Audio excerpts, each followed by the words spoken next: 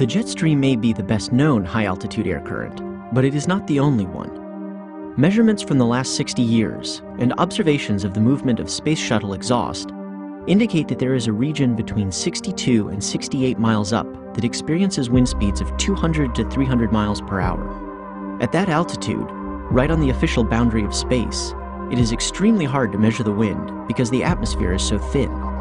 It is also high enough that only powerful rockets are capable of reaching it.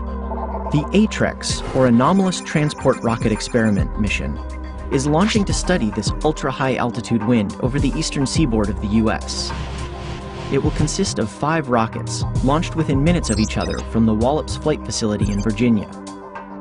As each rocket rises above 50 miles, it will release a chemical tracer into the upper atmosphere, dispersed over a horizontal range that extends approximately 340 miles east-southeast from Wallops. The tracer is trimethyl aluminum, which glows when it reacts with oxygen.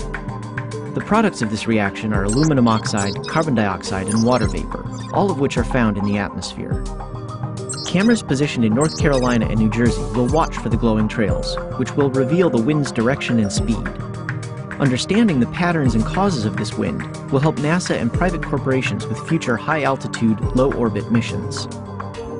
It is possible to have 5 rockets for one mission because ATREX is using sounding rockets. Sounding rockets are small, powerful rockets that usually carry a payload up and then back down to Earth. They can't carry much weight, but this makes them far less expensive and a good way to make observations at the edge of space.